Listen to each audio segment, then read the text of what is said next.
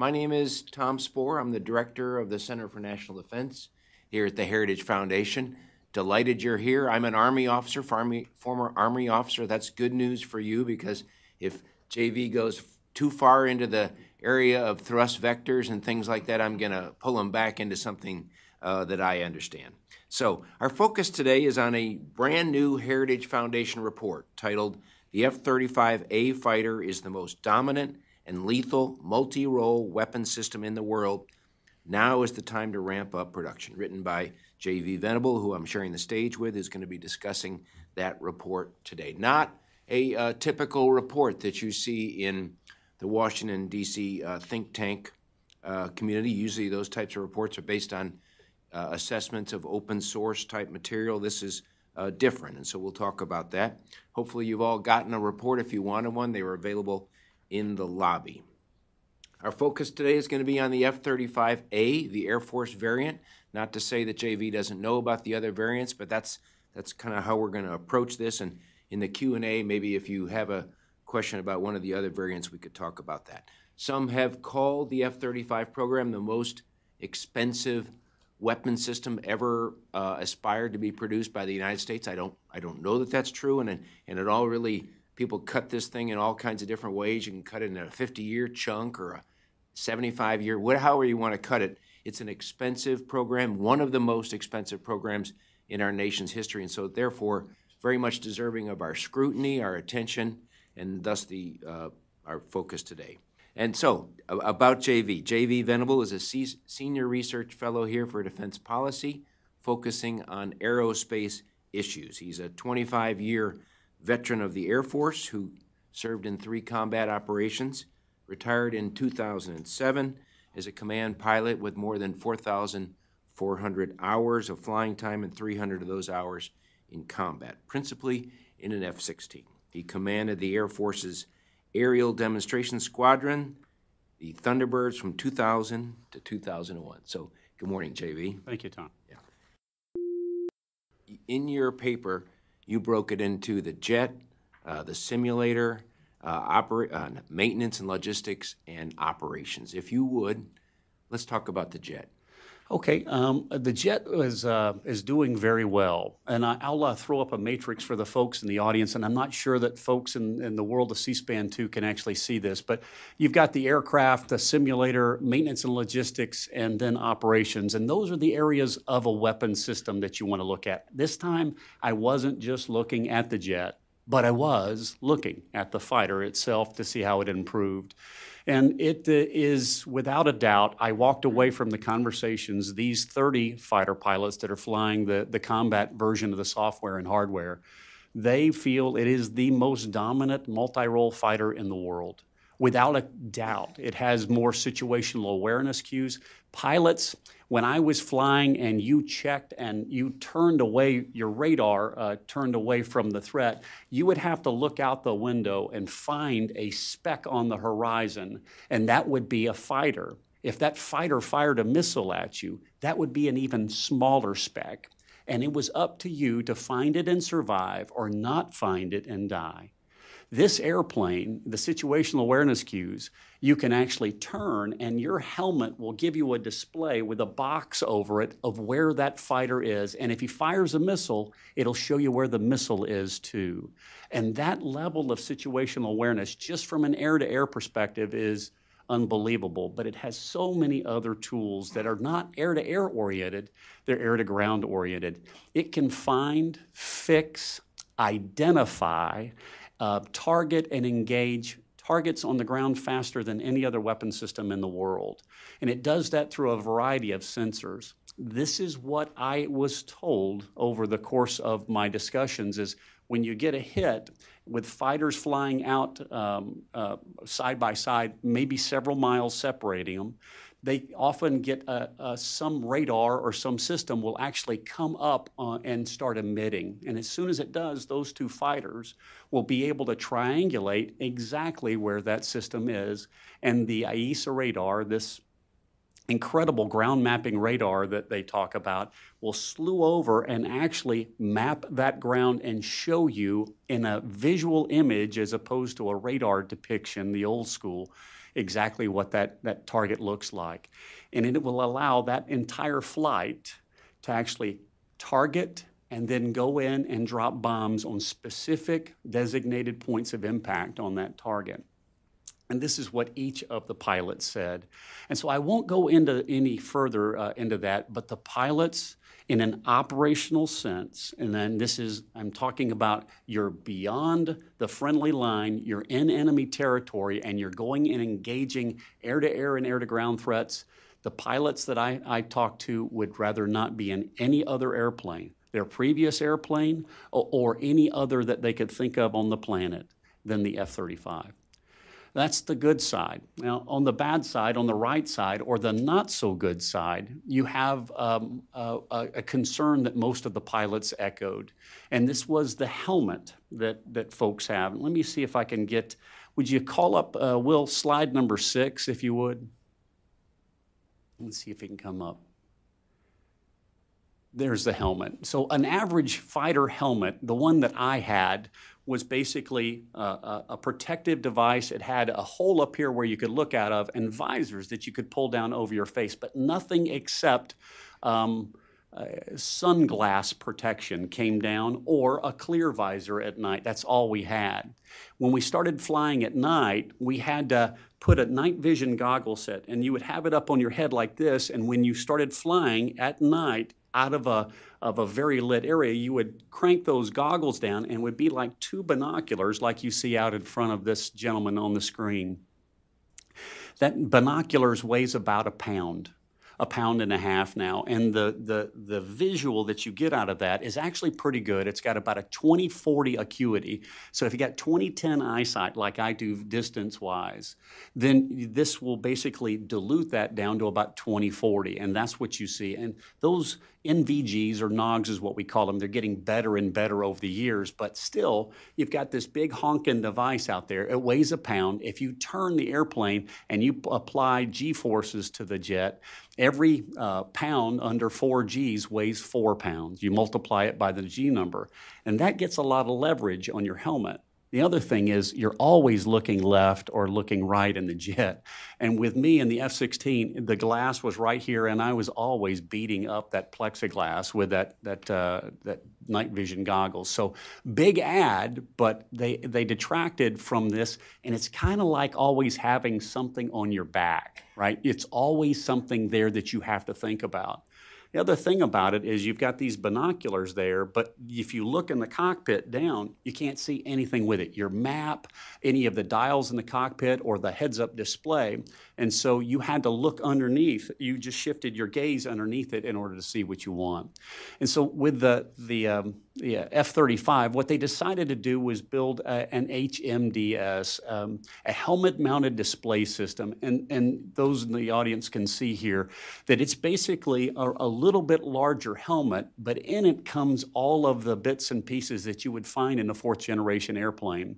That heads-up display that you would find in a fighter is there. But go back here to look at this. The night vision goggle thing is no longer an issue. Right here in the center of their forehead, they have a high-resolution night vision device, and it basically projects onto that visor there, the helmet-mounted display system. It projects in there, but it also, that display system also factors in the flight data, the targeting data, the distributed aperture system we talked about a little bit before. And this graphic will give you an idea of what it looks like. Basically, it's 6 ports on the airplane. They look out in all directions. And in that helmet, you can turn your head and look, and it will show you what the airplane is seeing. But you can toggle a switch and look through the floorboard of the airplane and see underneath the jet. You can actually look and see through the engine, any quadrant that you want to look for. It genuinely does give you that Wonder Woman feel. You can absolutely look anywhere you want. That display is put right there in front of you, along with the night vision device, the heads-up display, and targeting and threat information. And so this kit has really got a lot of stuff coming into it. And what the pilots told me was that when they're flying at night on the tanker, you've got lights, you've got things that are coming off the tanker, you've got other aircraft that are in close proximity. And what they told me was the heat signature from the motors, the lights displays became very disorienting. And when you lift up that visor, if you did that in flight, you've got no data. You got nothing. There's no heads-up display in front of you. You can look at the screens below you, but that's not in their habit pattern right now. And so what they have is a little bit of a conflict. I know this sounds like it's very complicated, air refueling, but it's kind of like you practice it so much as a fighter pilot that you've driven 30 miles on the highway and not remembered any bend in the road, right? You've all done that. And this is the same thing. When you practice air refueling enough times, it is a walk in the park. And so when you saddle up to the airplane, you look up, and now you can actually start taking your mind away, thinking about the tactical situation, what your next move is, how you're going to maneuver this 16-ship package if you're the lead. You can do all of that while you're on the tanker. Well, this HMDS has got some conflicts in it, and this is where the pilots told me that it was an issue. Is on the tanker, another administrative chore. Fighter pilots generally don't think about landing, at least not Air Force fighter pilots. It's a taken for granted. You're going to go in if the weather's bad. It's still, you go in there, this is what you do. It's not the mission. The mission is fighting. And so they had double vision at night landing because of the number of lights and the brightness in and around the airfield. That became an issue. And so the HMDS is something that needs some work. And this is in the whole system that I heard, this is the one thing that was recurring with the pilots, is the HMDS. Would you go back, Will, to the number 2 slide? And that's pretty much the airplane. If I could go down a little bit of a fighter pilot lane, this is a fun one to talk about. This airplane was given the name of a dog. It was basically a dog in many people's mind for a long time, and they classified it that way because folks that were flying it had leaked out information that says it doesn't fly as well as the F-16 or the F-15 or the previous airplane that I flew. Well, when I flew with the Thunderbirds, or when you watch somebody fly in an air show, this is the kind of jet that you see. Underneath that F-16 on the lower left, it has no external stores, no missiles. On the F-15 on the right, it has no pylons, no wing tanks, no ECM, electronic countermeasures pods, nothing. And we do that because, one, it is fun, and 2, you can max perform the airplane, right? It's something that you can go out and do. When we fight, BFM go out and do that on a day-to-day basis in squadrons. Generally, we'll clean off the airplanes because you want to learn how to max perform the jet. And you want to gain that confidence. But this is all kind of a ruse. And it's a ruse for fighter pilots, too, because you have to think about what your combat configuration is going to be. And this is what the jets look like in a combat configuration. If you'll notice, the only jet that didn't change here is the F-35. Underneath the F-16 center line there, right underneath the center of the jet, is an electronic countermeasures pod that weighs about 800 pounds. On the right side, you've got wing tanks. You've got basically weapons mounts. We call them MOUs, but they're basically storage locations. Each one of those weighs a lot. And each one of those, when you're going through the air, it slows you down. The drag associated with it is significant. And so when you go to combat, that's how you fly. Even if you're going to go and you're going to fight somebody air to air, that's how you start out.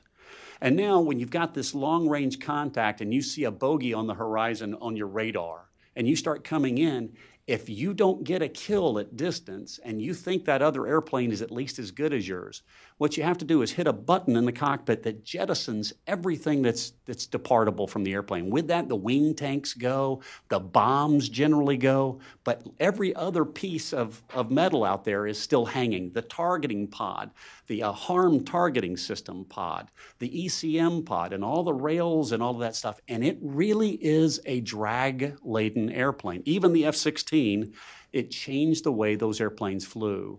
And so this ladies and gentlemen, that's the configuration that you need to be concerned with when you're talking about fighting for your life in a combat situation. Now look at the F-35 there. It's the same jet it was to begin with. The weapons are internally mounted. The missiles are internally mounted. It doesn't have any targeting pod that is mounted in the chin of the airplane internally. Every other countermeasure that you've got is all internal to the system. And so, Tom, this airplane is as clean as it is right now when it goes into the high-threat environments. And this is the airplane I asked pilots to rate. And when they were going through, it's kind of hard. Anybody who's, I know Todd Harmer is out there, been to weapons school. There's several folks in the room that have been. General Orville Wright in the front. When you go to weapons school, they make you fly in those configurations. And you have to learn how to fight somebody else who's clean in a dirty configuration. But most other pilots have to imagine that. And so this is what an F-16, this is how the pilots rated the F-16.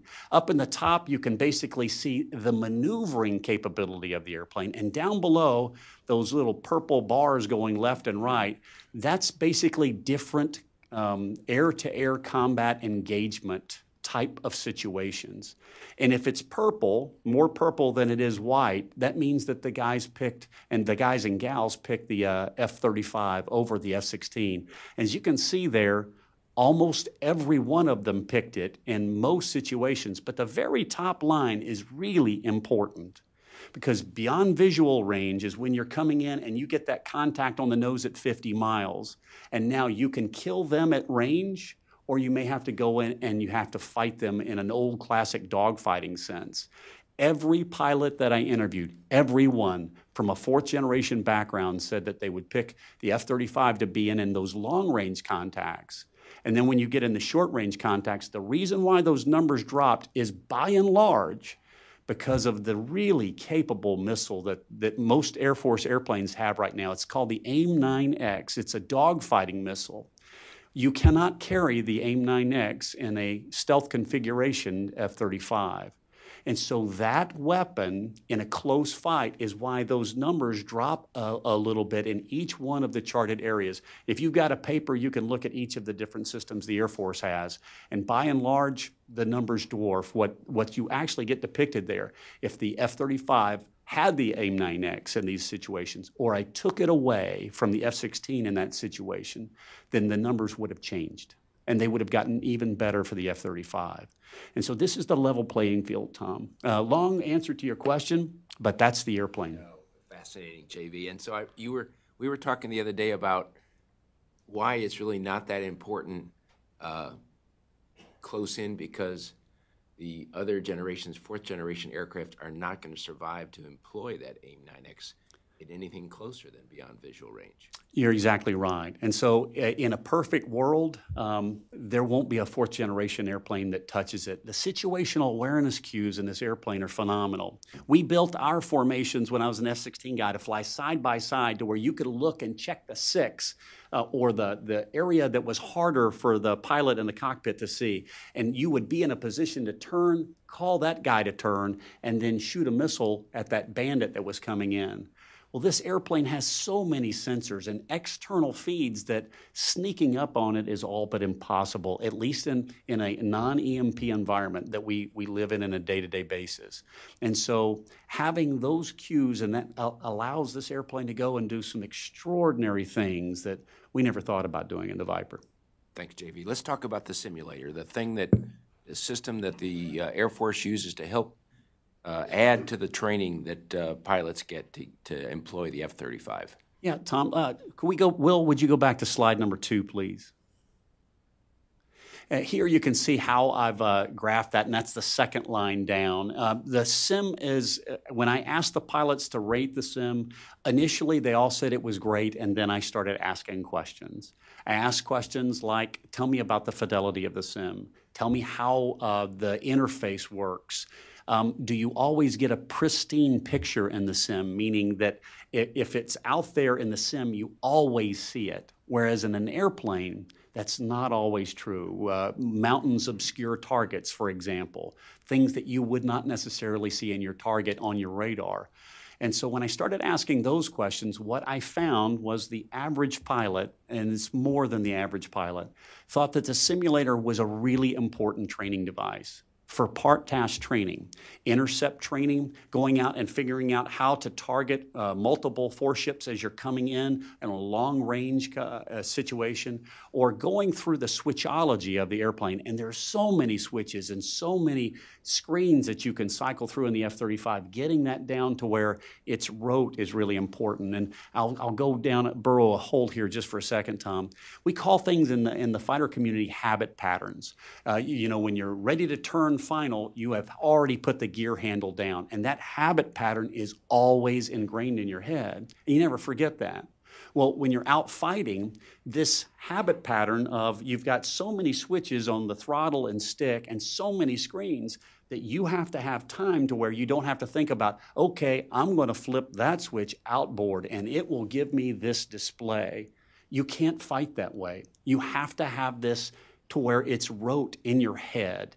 And that skill set, believe it or not, is volatile. So when you haven't parallel parked for 3 years and then you go in the city and try to parallel park in a tight spot, that's tough. But when you do it every day, it's not as hard, right? Well, this is that thought process on steroids. And so for the switchology, the mechanization and the likes, the sim is a really good thing. And you can do classified engagements in the sim that you can't right now do in all range airspace on a live fly situation. People can look out and kind of detect and figure out what you're doing, and we don't want that. But the downside of the sim is kind of what I've alluded to. It's the ideal world. If they don't inject weather into your situation, it's the perfect day. You're flying in a perfect day. When you're flying in a simulator and your buddy is flying in another room in a simulator, you see exactly what they see, and they see exactly what you see. And there's no issues with this communication in between the two airplanes. That rarely happens in the air. And when it does, on a consistent basis, and then it doesn't happen, figuring out what went wrong is really hard to do. And so this is why the ideal area of the simulator is an issue. But more important than that, it's the software. The software in the F-35 drives everything. So you think that, you know, software allows you to push the screen and the switch up causes the software to shift things. Well, it's everything. It's absolutely the screen, the presentation, every facet of the jet is built on software. Every threat that the airplane has in its inventory is on software, and it's updated on a regular basis. So I'm going to try to describe something to you. It's a little challenging, but if I was to tell you that if you got within 3 feet of me, I could hit you, you'd want a kind of a bubble around me, right? And you go, I'm not going to get inside of that bubble. Well, the F-35 does that for every threat. And it figures out that he says he's got this swing, but he can't see me. He actually can't see me until I get within 2 feet. And so that bubble that it displays around the threat on the screen or in your visor is dynamic. It breathes with regard to where you are. So in an F-16, you know, you're fighting someone head on, and you've got a big radar cross section. You turn to the side, and it gets even bigger, because of how it was designed and how it wasn't so stealthily designed. In the F-35, with the stealth in play, if you're nose on, it's all but invisible. I mean, to any radar out there for a long way. You turn to the side, it gets a little bit more visible. And so that threat ring expands when you've got a little bit more aspect. Does that make sense to you guys? This ability for a threat, a SAM, to detect you and then hit you with a missile, you want to know where that is, and it breathes, and that's all based on this threat library, the software that's inside of the jet. Right now, the software that's been fielded is a software called 3F. The average simulator that's out there, even in operational units, is 2 derivations earlier than that. And so the threat libraries haven't been updated. They can't, for example, in the S-400 is the most significant threat that's out there. And the S-400, you can't actually employ against that in the simulator because the system hasn't been updated to incorporate that yet. And so many of the pilots use this term. It provides negative training. Negative training means you build habit patterns that will get you killed in combat or allow you to be less effective in combat. And so while that wasn't everybody, it was a majority of folks who used that term. It's almost negative training. And so this is a challenge. You only have so much money. Most of the money goes into the airplanes. You want it there. And then the next dose of that money is going to go into the simulators as far as the software goes, and it just takes a while to get that up to date. Historically, I was in the Air Force for a long time, and we had high-fidelity sims, and the sims were almost always a generation or two behind the software that was in the jet. And I don't imagine that's going to change with the F-35. And so this is an interesting one, but let me go back to slide number 7, Will, if you would. And this is a question that I asked. You can actually just hit 7 and hit enter on that keyboard. Let's see, did I do that right? There it is. I asked every pilot, okay, so the sim, the Air Force says the sim is a replacement for flying time in the jet, but it's almost that way, and it's going to get that way pretty soon. And this is the results. The red side of that is an absolute no. It does not replace the jet, time in the jet. And if you get the other ones, the next biggest chunk is they say for some things. Only, I think, one person in the entire poll said it replaces time in the jet, and that's out of the 30 folks that I interviewed. Time in the airplane is still the most valuable commodity. Excellent, JB. That was really good. Hey, lots of stuff in the press lately about maintenance, logistics of the F-35. GAO came out with a big report, I think it was last month, talked a lot about issues with spare parts and stuff like that. I know you talked to maintenance people out at Hill Air Force Base. Can you describe to us what you found in your assessment? Yes, sir.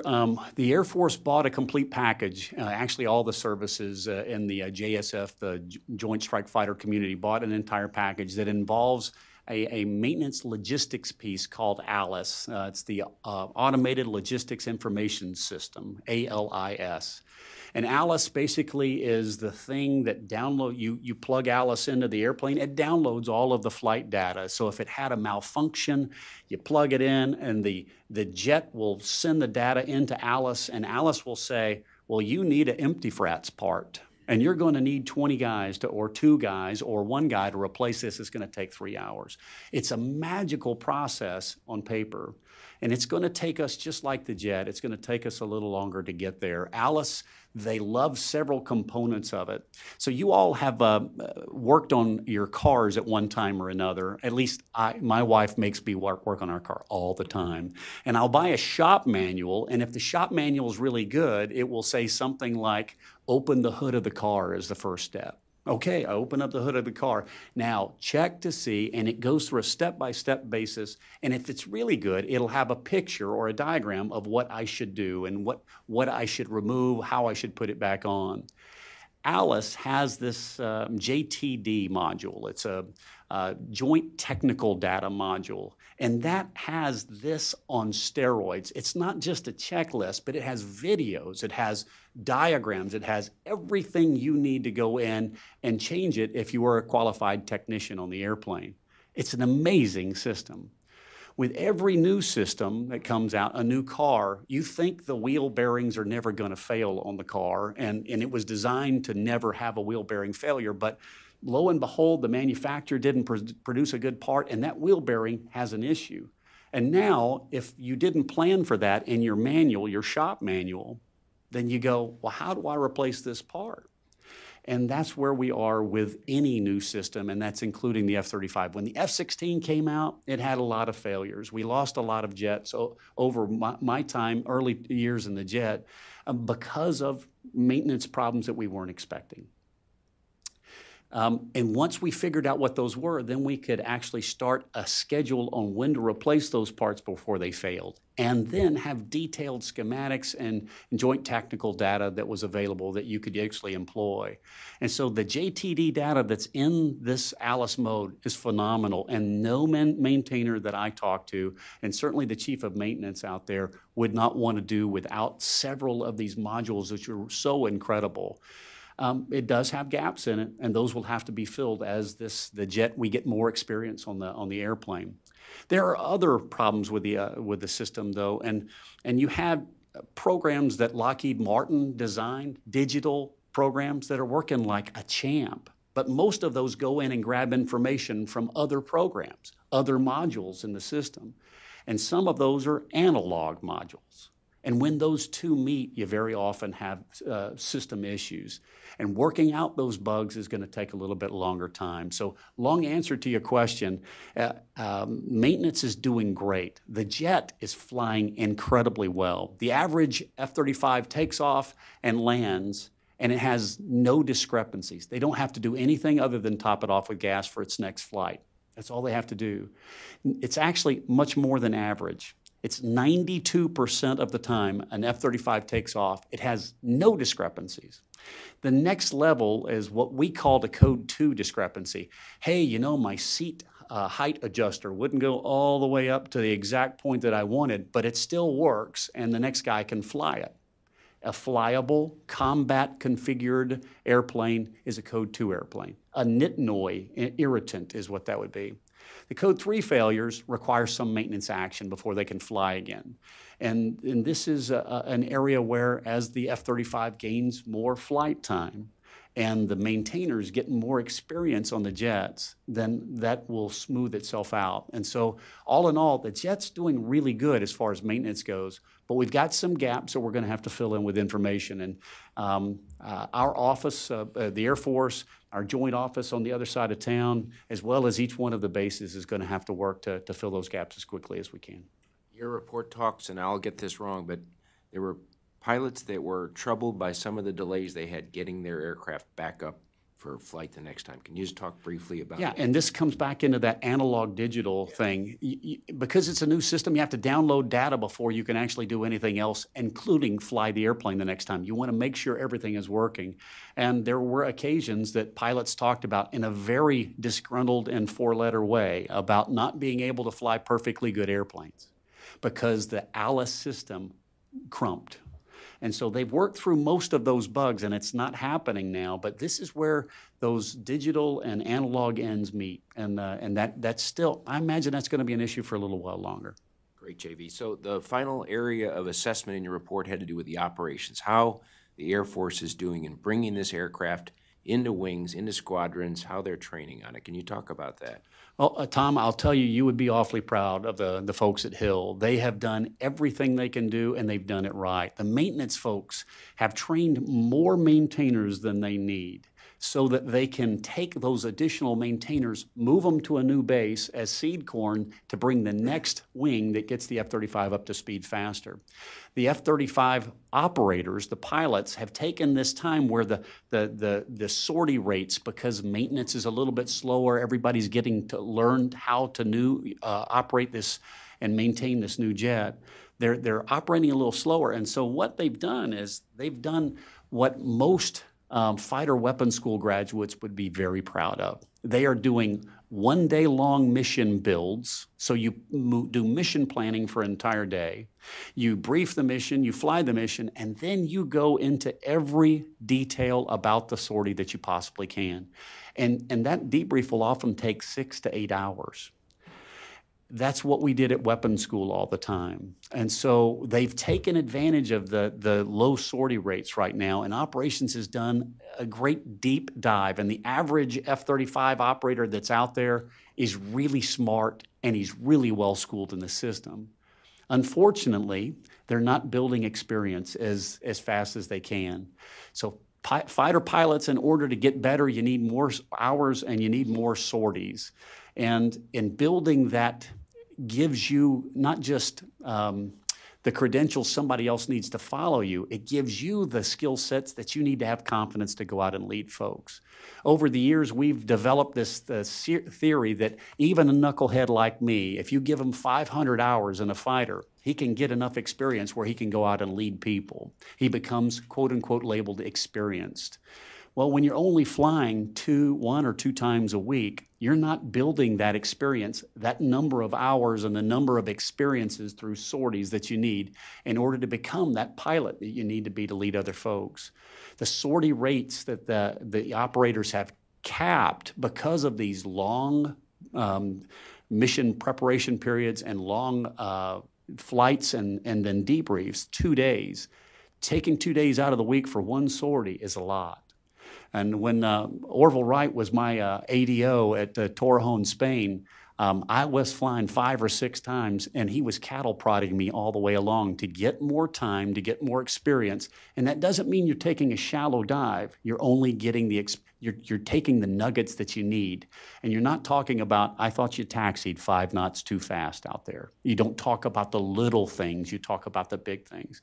And so the shift that the operation is going to need to make, and this is a critical side and a very small and nuanced side, the shift that the operators are going to need to make is to take those 2 days and do those on occasion, but that's not the thing you do every week, every sortie. You want to put one of those in a week, and then you want to get guys out there flying another 3 or 4 times a week. And that allows them to build the blocking and tackling skill sets that you need to go out and execute the big game. If you have a slow learner, they need a lot more repetitions. And Orville will be the first one to tell you, I needed a lot of bananas in order to be a better guy. But what we've done to date is we've hand-selected every flight school graduate to come into this airplane. Hand-picked them. They're the best of the best in a flight school class or in their previous operational unit. As the weapon system expands, we're not going to have the ability to do that. And so you're going to get John Venables in the unit, and you're going to need to feed them more bananas. And so that's the way I'll end. They have done really an extraordinary job at Hill. This is just a tweak that I think they're going to need to make over the next year or two. Yeah, so last question before we go to the audience and see what your questions are, and that is, there's kind of a baby elephant in the room, if you will, and that's got to do with the Air Force's desire to purchase the F-15X. And I'm just interested, in 2020 they asked to buy 8, and I think they aspire to buy 72 after that. I'm interested in, having done this report, having talked to these pilots, what are your thoughts on that decision at this point? I'm sorry I didn't include this slide in the deck, but would you go to slide 5? Perfect. This is the F-16, F-35 comparison. And you can see that there are points on both the top chart and the bottom chart where people pick the F-16 over the F-35. Maneuverability or dogfight situations, right? And so if you were to look at the F-15E comparison to the F-35, and if you've got one of those reports, you can do it right now, you'll see that the numbers are flipped. And the F-15E pilots would never want to go back to the F-15E. This airplane dominates the F-15E in every category.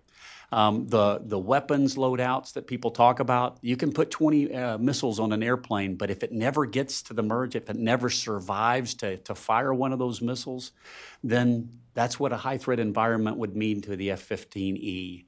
You're going to load up a lot of missiles, and you're going to lose a platform and a human being because you sent them into a high-threat environment. We can sit back and say, yeah, but you could use them to away from the high threat area, and you could have them protect tankers and ISR platforms. That's true as long as they don't send their A-team. If the Russians don't send the Su-57 after their stealth fighter, or the Chinese send their J-20, their stealth fighter. That's what you send after assets like that. And the F-15E will never see them, and then we'll lose both the F-15E and the Havoc-Cap, that high-value asset. And so for me, I would sit back and look at the data that is in the paper regarding the F-15E. The F-15X is a mirror image of the F-15E with a couple of tweaks on motors, perhaps, and on weapons loadouts. But otherwise, it's a big radar reflector, and it's not going to be valuable in 10 years when we're done fielding the F-15X. Thanks, JV. Yes, sir. Well, very good. So let's go to the audience here. If you don't mind, wait for the microphone. Give us your name and an affiliation if you have one, and summarize your question if you would, so that we can get as many in as we can. Yes, sir, right here in the front. Morning, Tom. Morning, JV. Thanks for your time. Name's Chris Orr, former Air Force Security Forces officer. Unfortunately, the Air Force wouldn't let me be a pilot or navigator due to a depth perception deficiency, so they made me a beret-wearing, ground-pounding gun toter instead of protecting the birds.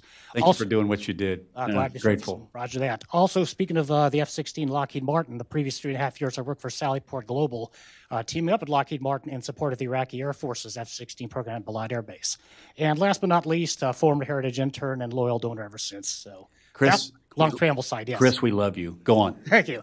Okay, so on paper at least, how does the F-35 stack up against those near-peer adversaries like the Russian Su-35 or the Chinese J-20?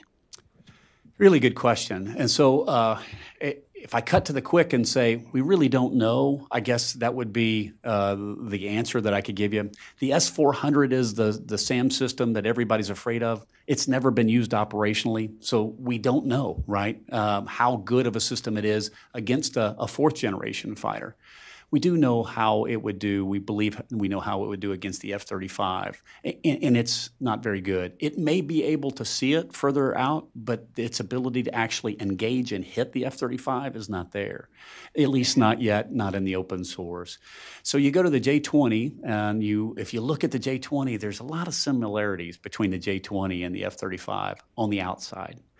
On the inside, it's different. So stealth, we talk about stealth in terms of metal, right? You can't see it because you've got this shiny coating that's covered up by other stuff, and so you've got this stealth coating. But stealth is actually much more than that. Stealth is anything you can use to find me. So if I have a big beacon in my airplane and it's going off all the time, and you've got a beacon detector, and you've got something that can track and engage that beacon and kill it, then that's not stealth, right? It's only partial stealth. The F-35 is complete stealth. Its emissions, the way it emotes nothing, is phenomenal. An F-35 cannot see an F-35. It's a very important statement, right? Can you see it with a heat-seeking aperture? Yeah, you can in certain situations, but a European environment, a South Pacific environment where the humidity goes up or the weather comes up, then those IR devices go away. And so now coming back to your question, the J-20, they may have got some technology from us through pilfery. They may have done some of their own research, but I'll tell you the art and craft of making a stealth fighter is amazingly hard. It would be the equivalent of me showing you a picture of woodwork and you never having done work and the tooling and getting in and not seeing what's underneath the cabinet, right? How the things are put together with regard to the legs and the likes. That's what's missing from anything you'll see in the J-20 or the Su-57 with regard from their ability to steal from us, right? You just don't get that craftsmanship. I could tell you that all you need to do is iron a shirt and it'll look great. But actually ironing a shirt is its own skill set, and you actually have to take the time to do that. Putting stealth coating on an airplane to where it makes the airplane not visible to radar or minimizes someone's ability to do that is its own art. Do I have confidence in the F-35? From what the pilots have told me, I've got a great deal of confidence in it. Do I have confidence that the Chinese and the Russians have been able to? I don't have that confidence. And so I would say we've got a competitive advantage, at least for the next 10 or 15 years. We've got a big competitive advantage with the F-35. So I spent a little bit of time. What time is it? We've got just another minute or two. I spent a little time talking about how much flying time that people needed. And I actually asked this question: if you had the opportunity to fly more, would you? And most guys said, well, I've got a lot of extra additional duties. I got a lot of this. And I go, okay, let me turn this around for you. When I was flying, I needed a lot of bananas, and I needed them on a recurring basis. And so if you gave me 2 sorties a week, 2 bananas, I probably got worse at everything, just a little bit. It took me a while to remember exactly how to go do it. I had to think about maneuvering my airplane to go beat somebody else. If you gave me 3 sorties a week, then I actually could sustain all of the things that you asked me to do pretty well. But if you gave me 4 sorties a week or more, I got better at everything. And it's the repetitive nature of this. And over the course of my Air Force life, this has been the mantra that most fighter pilots have said, 2, 3, and 4. Does that still apply? I asked that to every F-35 pilot that I met. And what they gave me was pretty startling. Slide number 8. And so does this 2, 3, 4 mantra apply? Now, if you look at the experienced pilots, you'll see that 17 of the 21 that I asked said absolutely, and 4 of them said you could probably reduce that number by 1. These are very experienced pilots. All of them have in excess of 800 hours of fighter time in another fighter and 200 to 300 hours in the F-35. But look at the center. Every first assignment fighter pilot said that.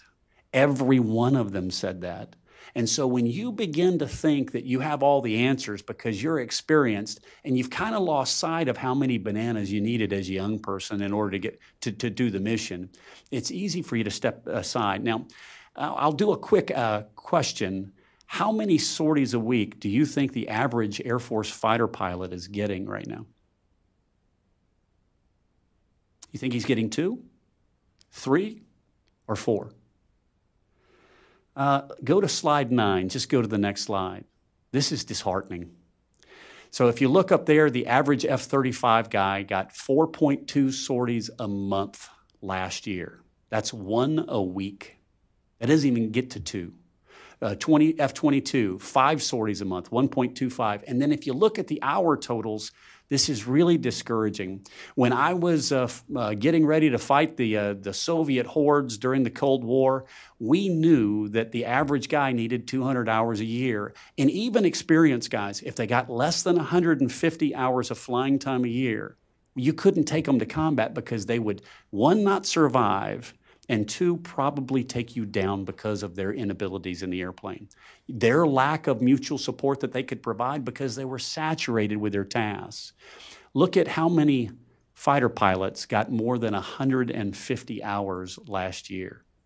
That's where we wouldn't take anybody to combat, that threshold. And only the F-15E community on average made it above that in 151 hours a year. This is something the Air Force needs to turn on, and it's something that we will highlight again. But if you're in the aviation community and you've got a fighter background at all, you know that these numbers resonate. They resonate hard and fast. And we're at a point right now when guys are getting 1 sortie a week, you're having to think about everything. And if you remember, there was a movie, Right Stuff, a couple of years ago. And one of the astronauts got in the cockpit, and he's by himself, and it's Alan Shepard, and I think his prayer was something like, Lord, please don't let me mess up today, only he didn't use the word mess up. When you get in an airplane and you're flying 1 sortie a week, one of the things that you're thinking is, Lord, please don't let me mess up. And we're putting these kids in a square corner, and we need to get them out of it. And so I'll leave you with that. Is any other questions? Tom, do you have anything else that came to mind? Yes, sir. Thank you very much. My name's Todd Wiggins.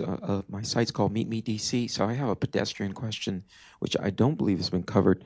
But with respect to vertical takeoff, yes, sir, versus traditional long-range ascent and decline, do you have a preference? And have you any thoughts about the future as to how viable vertical takeoff will continue to be? That's a great question. So the F-35B is the Marine Corps variant, and it's what's called a STOVL variant, short takeoff, vertical land. And so it needs maybe 1,000 feet, maybe a little bit longer runway than that in order to take off with a full load of gas and munitions. And then when it comes back, because it's burned off a lot of its gas and dropped a lot of its munitions, it can come back into a vertical landing. The Marines have had this as in their requirement bin since they got the Harrier, and they are still flying the Harrier, and they love it because of that's ability to go forward, be close to their troops, and you can have a jet basically take off vertically or nearly so, go out in a very short distance, employ that ordnance, and then come back and land, and do that over and over and get a lot of repetitions in and help their guys on the ground, right? And so do I think that this is a viable argument? I love the argument. I love it. I would love to give the Marines as many of those airplanes as they want. The Marines are also buying the C model, which is the carrier version with a larger wing that's not vertical takeoff and land. But what their basic number one premise is, the guys and gals on the ground, our job is to support them. Our job is to be there and in turn as quickly as we can and get as close as we can to that fight as we can. If you look at another very odd argument, Todd, is I want as many targets for the enemy to shoot at as possible. I know that's a horrible thing, but I want them to be so saturated with the number of avenues that I can, as a United States airman or a United States military person, I want to be able to hit them from so many directions that they have to defend in all of them. And by having this Stovall platform, I have that many more directions that they have to defend. Does it reduce your carriage of munitions? It does. Does it reduce your performance with regard to how the airplane operates? It does. Your gas, it reduces all that stuff. There are trade-offs. And last thing I'll say is John Jumper, back in 2002, 2004 timeframe, actually was going to buy a B model variant for the Air Force to replace the A-10. And the reason why he was going to do that, in my head anyway, was that you want to preserve that incredible community we've got with the A-10. They do air-to-ground. They do close air support. It's their bread and butter.